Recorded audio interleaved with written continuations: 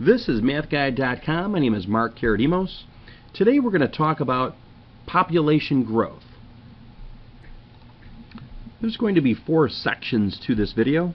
In our first section, we're going to introduce the topic, talk about what population growth is. We'll also divulge the formula and what the variables stand for.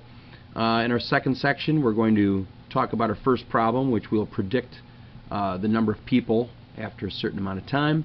And in our third section, we'll talk about another problem. We're going to calculate time given some population values. And in our fourth section, we're going to conclude and talk about global population. Alright, let's get started. In our first section, we're going to talk about what it means to have population growth. Well, let's take a look at this chart. This chart indicates the difference between a linear function, red, the cubic function, blue, and a green exponential function. So the difference is that exponential functions start off pretty slow, and then over time they pick up a very much amount of speed, and that's what we see here in this graph. This is the characteristic shape of exponential growth. It is explosive on the long run. It explodes as we go off to the right side of the graph. And it definitely accelerates much quicker than the other two curves in comparison. The formula we're going to use to describe the mathematics of population growth is this. So let's talk about what these letters represent. Let's start with the P. The P stands for the original amount of population that we're talking about. So it's our starting population. E is a constant that we use. It's kind of like pi is 3.14, but it goes on forever. But usually we chop the decimal at around 2.7, maybe 2.72. But it is like pi, it goes on forever. It's a constant that's used in population studies, is very common to use for reasons to be discovered and talked about in another venue. Let's talk about R. R is the rate. We call that the population growth rate. And that can change depending on the animals or insects or peoples you're talking about. Let's say T is our time. That's, of course, how much time is allowed to transpire between the initial population and the final population. And that's what A stands for. A stands for the population that we receive after some amount of time transpires. Let's tackle our first problem.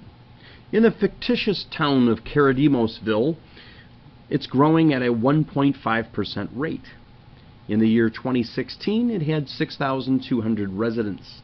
How many people will there be in 24 years?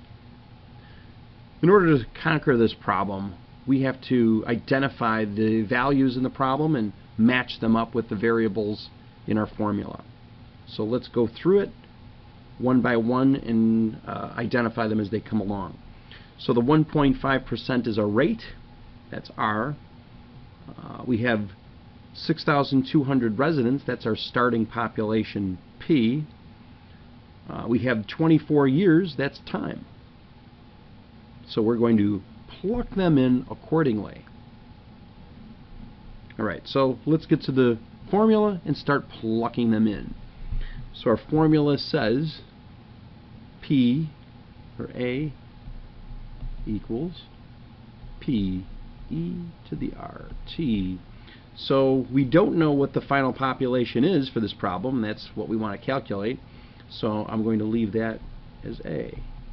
Our starting population, we said, was 6,200. E, again, is just going to be a constant. We're going to leave that in there, let the calculator handle that.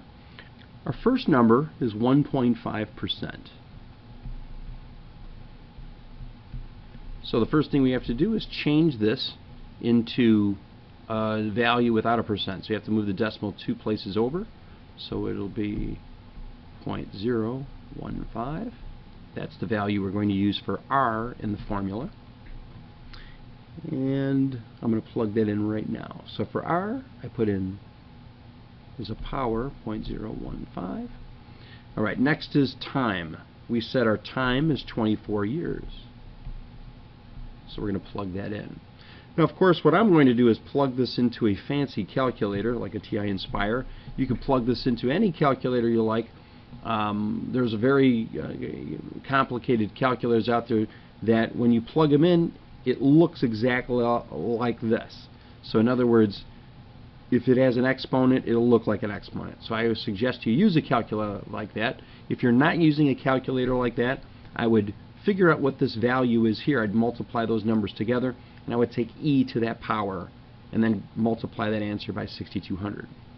Nevertheless, I'm punching it into a calculator, which I did earlier, and I get 8,886, and I get some decimal value, which I'm chopping off. I don't want any parts of people. It only makes sense that I'm going to be dealing with the integer value. So this is an approximation, of course, but we would say about 8,886 people is going to appear after 24 years. So of course that would be the year 2040. From 2016, add 24 years, you get 2040. Alright, that's all there is to it. Let's go on to our next problem. Our last problem was relatively easy. You just plug the numbers into a calculator and out comes the answer. Well, for this next example, it's going to require a little bit more us being careful and a little bit more mathematics. So in this second problem, we're going to be dealing with the United States. The United States has a growth rate about 0.7%. If there were 321 million people in the year 2015, when will there be 400 million people? Alright, so in order to do this problem, we have to identify what our variables are. So the 0.7% is our rate. The 321 million is our initial number of people. That's our p-value. We're dealing with the year 2015. We're going to assume that's our starting year. That's not time. That's just our starting year. We don't know what time is. We just don't know what time is, so we're going to keep the t value as an unknown, keep that t in there. But our a value, that's the amount of people that we're going to have after some value of time transpires. So our a value is going to be 400 million people. Alright, let's plug the numbers into the formula. So if our formula looks like this, a equals p, e to the rt. So I'm going to put 400 million. Now, keep in mind that I could put 400 here, and I'm just going to say that my units are in millions. So the A is 400 million, so I'm just going to put 400. So just in the units of millions. And the p-value we said was 321 million, so I'm just leaving it 321. We're going to put E. Now our rate again was 0.7%. So of course we have to change this into a decimal number without a percent. So imagine moving this 2 places to the left. So we get 0.007 is our rate. And that's what I'm going to put right here. Now we don't know time, so we have to leave t in the problem. But what makes this problem very difficult is that we have a variable in the exponent position. So anytime we're dealing with a problem like this, it forces us to deal with logarithms. So keep that in mind. In order for us to deal with the power here and work with logarithms, we're first going to get rid of this coefficient, and we're going to do a little algebra. So since I'm multiplying the 321 times e, I am going to divide the 320 million from both sides. Okay, so when I do this, when I divide by the 320 million, you can see that the 321 millions are going to cancel. And that's the point. And that's exactly what I want to see happen. So over here, I'm going to get 400 million divided by 321 million. I could divide that to get a decimal. I'm not going to bother. Okay, and over here, I'm going to put e to the 0.007t. Most of this is calculator work. It's punching things in a calculator. What we're here for is to do the thinking part, which is the algebra steps. Once we could do the algebra steps, the calculator does all the mindless calculations. So here's where we use natural log. Now, many times we would use log. We take the log of both sides because we have a variable in the exponent spot. But the difference is we're dealing with the base e. Anytime we're dealing with the base e, I want to deal with a log base e. I want my base here to match the base of the log. But instead of writing log base e, that's really natural log. Anytime you see ln, it really is log base e. So I'm taking the ln of both sides. Sure, you can take the log of both sides that's not base e. You could use any base you want. It doesn't have to be base e. But there is a reason why I'm using natural log base e, because it'll simplify things in a moment. Okay, why am I using the natural log? Well, why am I taking the log of both sides, you may be asking? It's because there's a property of logarithms that allows you to take this power now and bring the power out in front of the logarithm. That is a property of logarithms. If you don't know that, you need to look that up. Okay, that is something that's covered usually before talking about logarithm problems of this magnitude. Okay, bring that in front. All right, now we bring that in front. Our right side of the problem is going to look like this. We've got 0.007t times now the natural log of e, because what we did is just bring this right up in front of the natural log of e. Okay, so now there's a catch. Now the reason why we're doing this is because the natural log of e, if you were to plug this into a calculator, is equal to 1. So we're really taking 1 and multiplying it by this 0.007t. So if I'm multiplying this by 1, I don't even need to write this. 1 times 0.007t is just 0.007t. So what does that mean for me? It means I'm going to erase this. It's like I don't even have to bother with it, right? So I erase that, and it's gone. So from this step, we're now going to do just a little bit of algebra. Since I'm multiplying t by the 0.007, we of course are going to divide both sides by 0.007. 0.007. So in doing so, you can see that the decimal values are going to cancel here, and we'll be left with just t. So now all we have to do is plug this very carefully in a calculator, and I again would try to use a calculator where you could plug it in and it looks like this in the calculator. If not, you have to take great care. I'd have to divide these, take the natural log of this decimal value, and then when I get that answer, divide the answer by 0.007. I would rather just plug it into a really fancy calculator. Nevertheless, if you could get over that hurdle, you will then get your value for time. And our value for time turns out to be 31.4 years.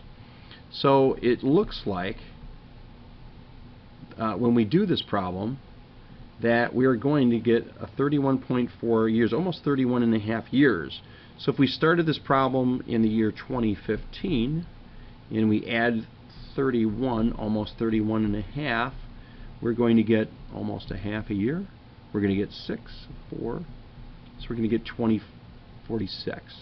So about halfway through, approximately halfway through the year 2046, we should get somewhere very close to 400 million people in the United States, assuming this rate stays constant throughout that whole time period.